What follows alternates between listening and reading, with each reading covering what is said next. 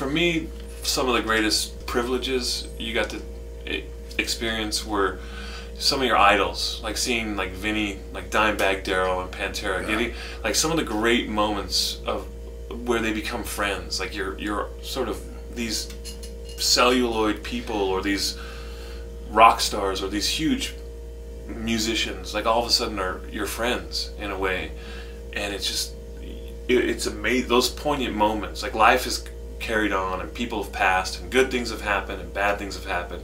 I think what at the end of the day, when you go home and turn out the light, you're like, man, those guys were great. Those beautiful people we got to know, from Pantera to Biohazard to all the guys in Sabbath. Those moments are more, it's like, oh, I'm sitting here on the stage with Sabbath watching this go down. I'm sitting here. We're in the front row watching it go down. I got to be on stage because I got into it with Sharon. But we were up in the front every day. Like, they're like, how this guy's getting every city across the whole U.S.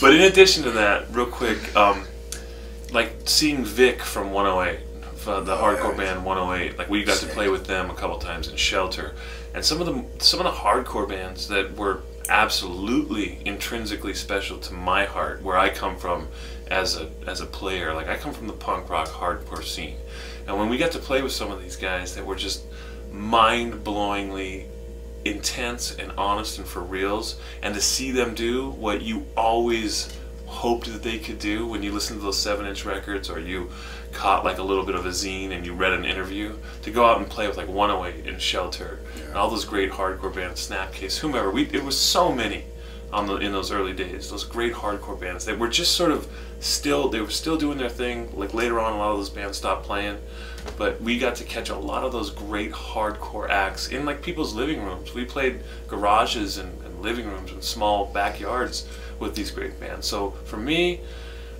one of the great moments is watching Vic in Phoenix, Arizona, absolutely shred. And I was like, I've never seen anybody play guitar like that. As far as difficulty goes and what bands go through and why things are ugly, it's just like anything else, like a marriage or like a relationship. Egos and, misinformation or lack of communication. Like everything. Like anyone that's in a band, whether it's just playing in your garage or who's ever watching this, who's, has a Grammy Award for what they've done. They know what it's like to have to compromise and have to live with and fight with and love with and learn with someone or someone's else. Someone's, yeah. And that takes a lot out of you when you're trying to create something all the time. And I think that manifests itself in all the horror stories that, we're all too familiar with, from people leaving us too soon because of their demons, people breaking up too soon because they just couldn't find their path through their music, their life, their relationships.